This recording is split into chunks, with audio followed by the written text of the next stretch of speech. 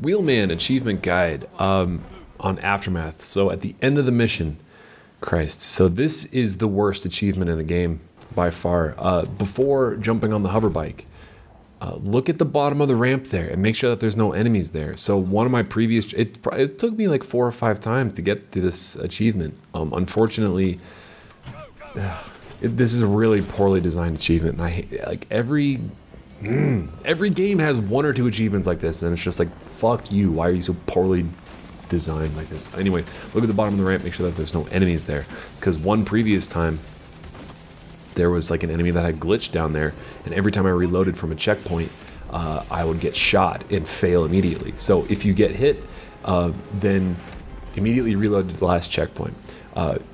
Don't hit major debris. Minor things like just pieces of trash is okay.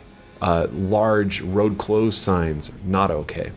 That one helicopter that kind of strafes on the right side, that's the only major enemy you can really get shot by. A lot of the enemies on here are just for effect. They don't actually shoot at you. And see, reload to last checkpoint. I screwed up on the landing on that jump, and I still managed to get the achievement here.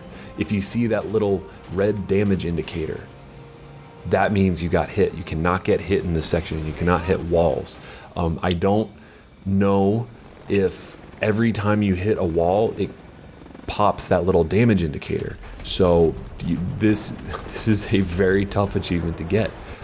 Take your time navigating that little last section right there, and at this point, you should be pretty much home safe.